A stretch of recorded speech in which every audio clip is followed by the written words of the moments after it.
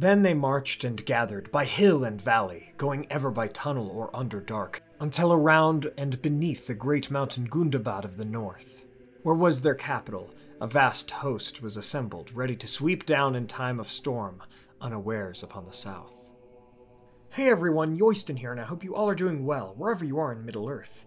Today I bring you an extra video on the rather short history of Gundabad, as The Lord of the Rings Online has recently launched an expansion pertaining to Gundabad. A link to it is in the description. This isn't sponsored or anything, but I really love Lotra and figure it is a good time to explore what little canon lore we have about this mountain. I also suppose that since I'll probably be looking up information on it while playing, I might as well make a video about it. There will be related and helpful articles and videos in the description for more information. My friends, thank you all so much for being here. Let's begin our tale. The story and renown of Gundabad truly begins with the awakening of the eldest father of the dwarves, Durin I, Durin the Deathless, in Gundabad, sometime after the awakening of the elves during the Years of the Trees, in 1050. Gundabad seems to be the Khazdual name of the mountain, and though we can derive the root Gundu, which means underground hall, that's about it. As it is with the enigmatic language of the dwarves, none can tell the vastness of what their language and many of its words mean. Gundabad was at the very northern end of the Misty Mountains, and was the westernmost mountain of the Grey Mountains, and was the easternmost mountain of the Angmar Mountains, thus connecting all three mountain ranges. It seems although Gundabad was one mountain, it had three peaks. Durin indeed awoke here, making it a hallowed place of the dwarves, but he would soon leave Gundabad after his awakening, to wander until he would find a place to carve his kingdom with his folk, Khazad-dûm in the south. However, Gundabad still remained important to the dwarves, and would be one of the many places where dwarves would continue to gather, at least in the early ages. But it seems no large city or fortress was built there, by the dwarves at least.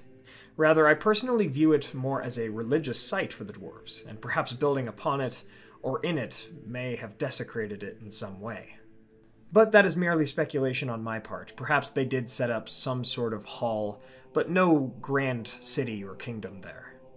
And so it remained in the hands of the dwarves until the middle of the Second Age, as during the War of the Elves and Sauron, in the year 1697, the dwarves of Khazad-dûm hindered Sauron's forces from the rear as they pursued Elrond's forces to the north, and then the dwarves retreated into their city. Sauron could not defeat the dwarves and pass through the doors of Durin, and so he told his orcs to harry and hinder the dwarves wherever they might be found, which in and of itself would cause further hatred between dwarves and orcs for ages. And so, rather than attempting to fight the dwarves in Khazad-dûm, the orcs would attack their holy site shortly after, during the first sacking of Gundabad, and the orcs would take up mastery of the mountain for millennia after, greatly insulting the dwarves, especially those of Durin's folk. Perhaps during the orcs' time in Gundabad, over the Second and Third Ages, they would build up some sort of stronghold or fortification within Gundabad. Maybe it was akin to Goblin Town, even. In the beginning of the Third Age, Gundabad's location would be within Angmar's territory, connecting the Witch King's lands in Eriador to the lands of Rhovanion, and surely those orcs would bolster the armies of the Nazgul during the Angmar War. But the dwarves did not forget their holy mountain, especially after the fall of Khazad-dûm in the mid-Third Age and the coming of Smaug to Erebor. After the death of Thror by the hands of the orc Azog, the Great War of the Dwarves and Orcs broke out, in which all 7 clans of the dwarves came together to fight against the orcs. Sometime between 2793 and 2799 of the Third Age, as the dwarves systematically wiped out the strongholds of the orcs in the Misty Mountains and drove them deeper into their holes, they did a second sacking of Gundabad, led by King Thrain II, and they wiped the orcs from their ancient holy place.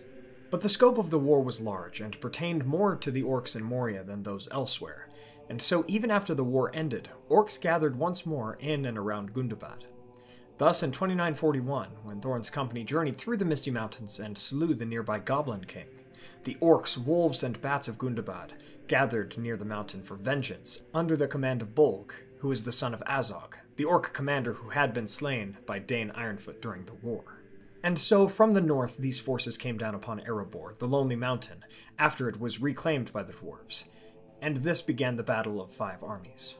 But due to the alliance of elves, men, and dwarves, these orcs were all either slain or driven back in defeat, and could not take the mountain. And so, even during the late Third Age, and likely early Fourth Age, Gundabad remained in the hands of some few orcs who feared the world of the free peoples outside. Perhaps, just as Durin the VII would reclaim Khazad-dûm, he yet also reclaimed Gundabad, where his earliest namesake had once awoken, for surely the dwarves that remained in Middle-earth would not let their holy mountain stay in the hands of orcs for too much longer. And so, perhaps in the later ages it remained a hallowed site of the dwarves, known only to them and the lore masters who had studied the knowledge of Durin's folk in the later ages. Thus we come to the end of our tale on Mount Gundabad. From this tale we see that even places of ceremony and tradition have power, and they are worth protecting. Thank you all so much for watching. I hope you all enjoyed this extra video on Gundabad. If you did, please be sure to hit that like button and share this with a friend. What are your thoughts, questions, additions, and corrections on Gundabad? Let me know in the comments below. Gundabad is an interesting place with a relatively small amount of lore, and I wonder if it is because of the frame narrative and the secrecy of the dwarves about sacred things that we know so little about it. Also, if you're interested, please check out Lotro's new Gundabad expansion, link in the description below. Thanks to our Valar tier patrons, Adrian de la Torre, Chris Ortner, Kyle Wetzel, Peter Shepard, Jonathan Putnam, Mark Kralik, Blair Scouten, Merton, John Hume, Jennifer Wood, Sam McBee, Matt Sabach, Quantum Catalyst, Elizabeth Calvert, Maz Gibbs, Ben Gardner, Kondar, Reese Jenkins, and Adam Petrulik. Thank you so much, and thanks to all of our patrons. Please subscribe and hit that bell button to join the Men of the West and all of the Free Peoples today, and I'll see you again on Sunday with a video on the epic character history of Thorin Oakenshield. My friends, thank you all so much for joining me on this adventure. Until the next one.